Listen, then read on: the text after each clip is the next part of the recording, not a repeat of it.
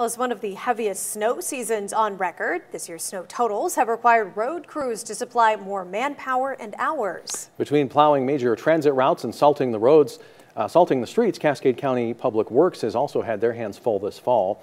With the flakes falling so much earlier than in years past, the crews have been racking up the overtime and increasing their numbers to clear a larger area in a shorter amount of time.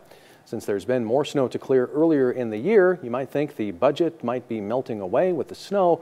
The Cascade County Public Works interim director says their department has had no problem weathering the storms.